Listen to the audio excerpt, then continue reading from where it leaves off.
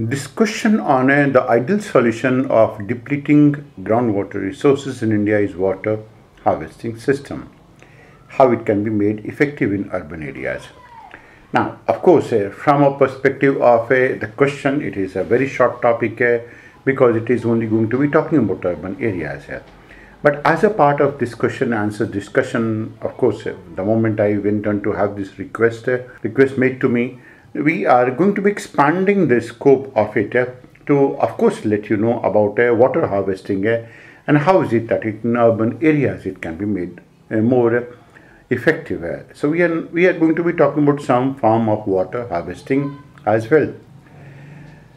Rainwater harvesting, including rooftop water harvesting, is a very effective method in checking the fall in the groundwater table and restoring it to the normal level.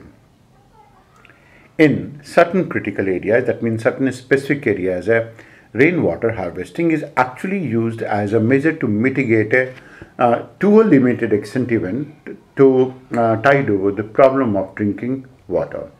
So water harvesting can be done in situ, that is a collection of water in the original place, and the storage of the water in aquifers, that is artificial recharge, that is going to be ex situ. And it can be done through the check dams, that is going to be ex situ. It is going to be done through the percolation dams, that is also going to be ex situ.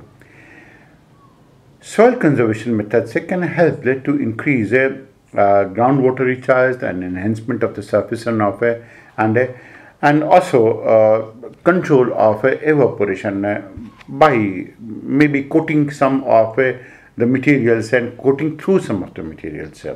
But water harvesting simplified is a harvesting of the water in situ right at that place, ex situ away from that place in various ways as a measure to augment the groundwater recharge and to increase the level of the water table in these areas. Any area that is chosen.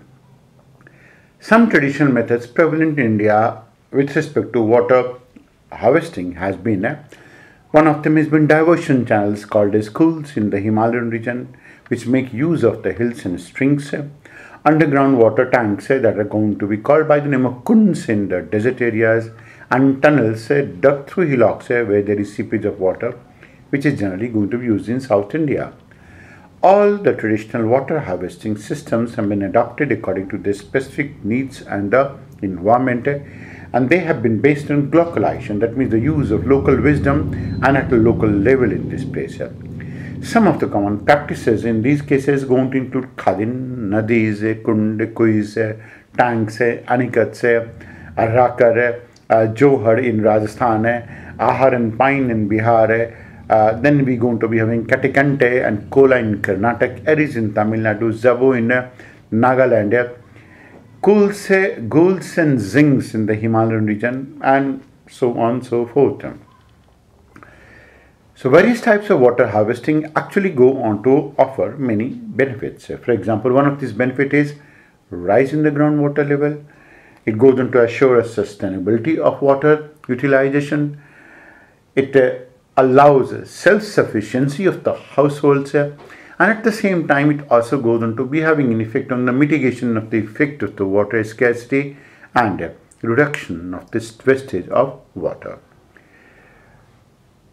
Several new scientific methods have been developed for rainwater harvesting now, and some of these modern methods going to include check dams, roof water harvesting, recharge pits, trenches, recharge wells, vertical recharge shafts, and lateral trench and bore wells as well.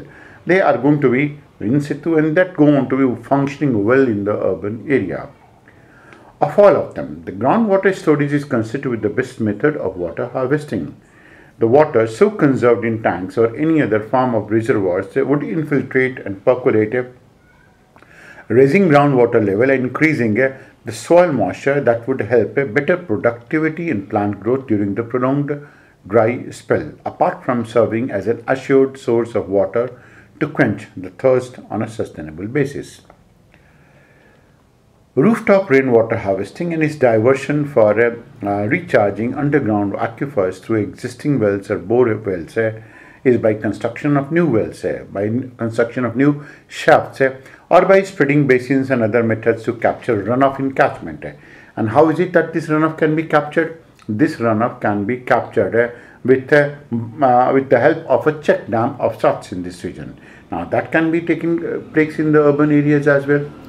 So they can happen through recharge ponds, that means the ponds that can go into be in urban areas, and some of the methods and techniques that are being recommended that are going to include the use of machines for this purpose. In urban areas, specifically where annual recharge to the groundwater has reduced considerably due to urban activities, and that's largely because we're going to be having a concrete surface, the rooftop rainwater harvesting can be made mandatory. That is going to be one way.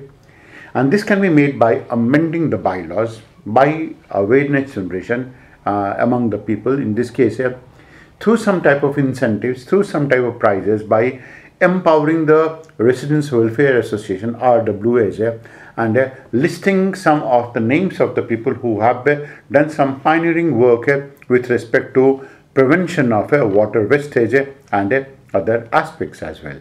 In all of these areas, as we have talked about, some of the modern methods that can be used can be check dams, rooftop harvesting, recharge pits, trenches, recharge wells, vertical shafts, lateral trenches. All of these can be significant. Now that is one of the ways in which it can be done.